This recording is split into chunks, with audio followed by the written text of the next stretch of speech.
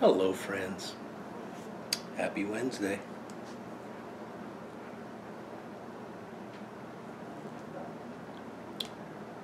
Carter Hall in my old basket pipe.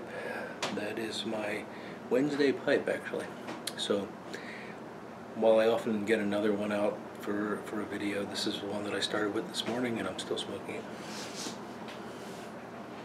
You'll probably start seeing this more on Wednesdays, just because that's the pipe I'm usually smoking. And the Carter Hall is, I typically have a bowl of Carter Hall in the morning, and today I just didn't want to deal with anything more complex than that. I just wanted to enjoy it, and that's what I've been smoking.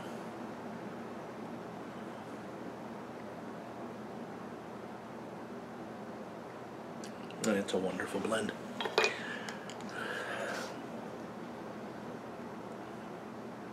So I've been keeping busy. Work's been keeping me very busy, which I'm continually surprised at just how much work I'm getting done at home and how much harder I seem to be working at home. Such is life, I've learned to set boundaries. I start at 9, I stop at 5. I'm pretty consistent with that. I occasionally, very rarely, walk over to this side of the shop and, play with the stem, do a little bit of sanding or something like that. But I'm talking about like a 10-minute break now and then, and it's really just a stretch to get up and walk around a little bit. Of course I go upstairs for lunch, and around 3 o'clock I'll go up and get some coffee or something. But other than that, it's pretty much full out work. I've been doing a lot of computer modeling of stuff that I don't want to get into, but it's it's fairly intensive, thinking about how to model something and then running it and saying, oh, that didn't work, how do I change it, and just keep iterating through that. And plus there's all the emails that I got to answer, and keeping the people that I normally supervise and continue to supervise, keeping them engaged. And it's a very interesting challenge to do your job remotely, as I'm sure many of you have learned.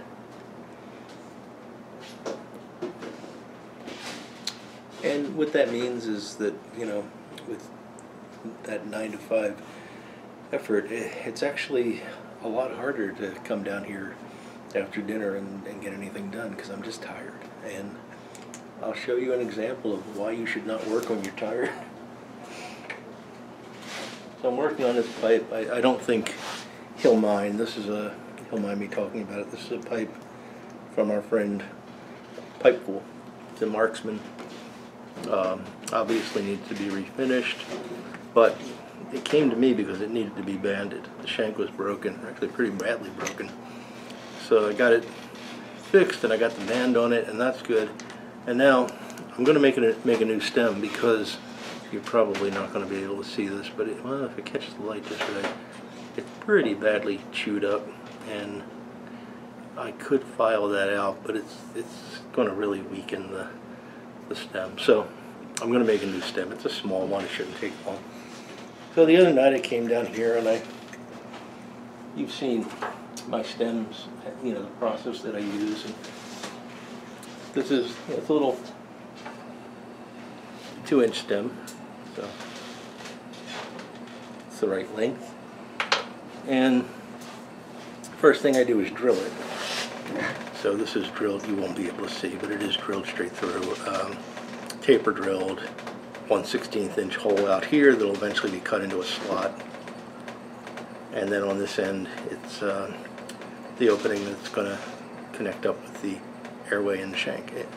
So I drill it, and then I shape the mortise, and that takes a lot of time. I'm sorry, I shape the tenon. That takes a lot of time because you want it to be a really good tight fit. You don't want this to be loose, you don't want it to be too tight, especially on a pipe with a cracked shank. And then once I get that done, what I'll do is I'll figure out how much of this I can turn on the lathe and how close I can get to this diameter. So I measure this, and I go over to the lathe, and I very carefully approach this diameter. And then when I'm done, I start to do the handwork. Well, this fits beautifully, and everything's great, except I measured wrong. I hope you can see that.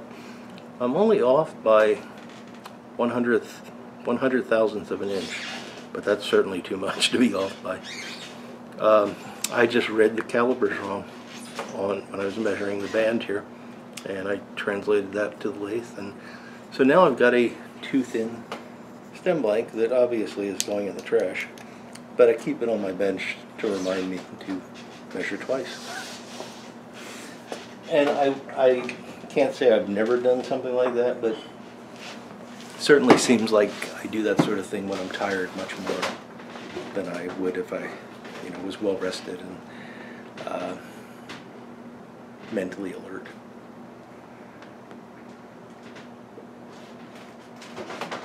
So it's good to know your limits. It's good to take breaks and take rests.